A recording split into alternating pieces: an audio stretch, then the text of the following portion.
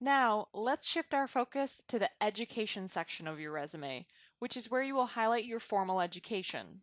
Within this section, list your current or completed degree programs from accredited institutions, such as your degree or certificate program from AMU or APU.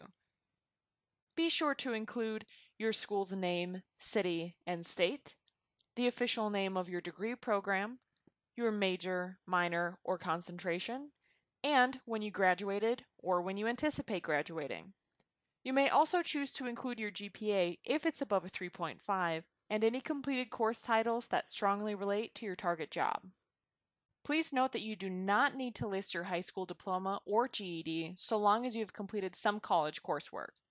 It is generally implied that you have your high school diploma or equivalent if you are enrolled at a college or university.